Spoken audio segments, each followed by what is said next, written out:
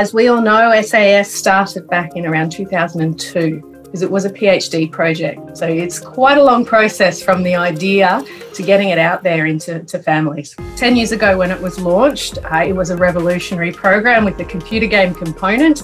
And then there's been things that have evolved over time, changes, technological upgrades or content improvements. The drive behind the change for moving Secret Agent Society small group program into this new digital edition really was wanting to take SAS to the next level.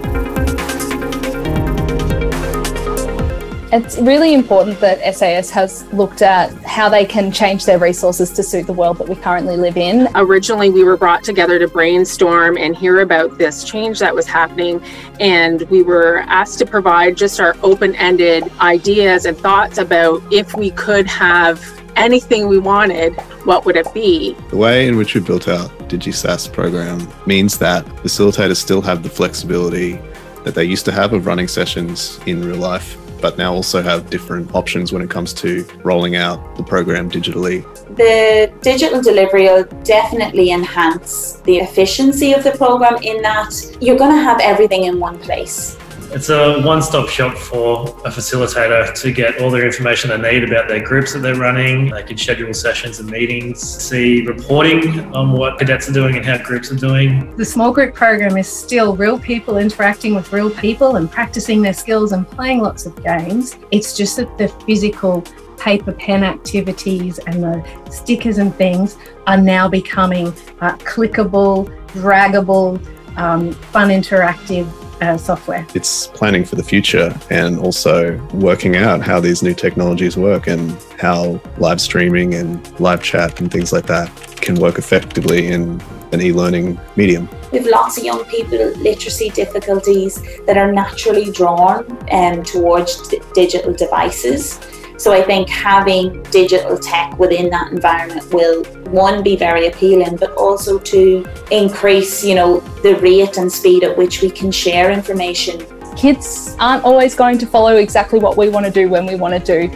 And so I think that the online resources are really flexible like that. There's a lot of availability for us to change what we're doing as we go in each session, depending on what the kids need, which is really useful.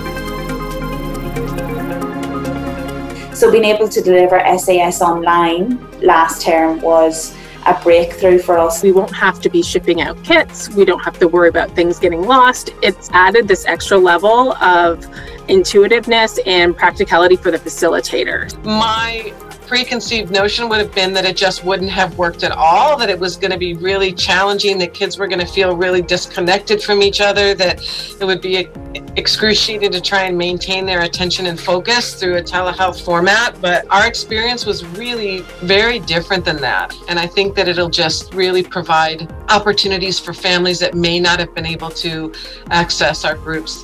I think that every change can cause apprehension, and that's often what we teach the kids that we're working with. I think that the core of the program is staying the same, which is really good. It's only things that will help us advance what we're already doing. The children will still get up and move away from their devices. They'll still go and role play together in the corner of the room and then come back, and maybe they'll be typing in their reflections or selecting a box to indicate an answer. They're only going to their screen when they would have gone to a book or to their screen to play Digital HQ anyway. The true gem of this program is the way in which these skills and ideas are layered one on top of the other. You start with real basics, and every week you're building upon something that the kids have not only been able to practice in group, but learn about on their own. I think the kids are really going to like the new way of running SAS. I think that the reality is that we need to catch up with where they're up to.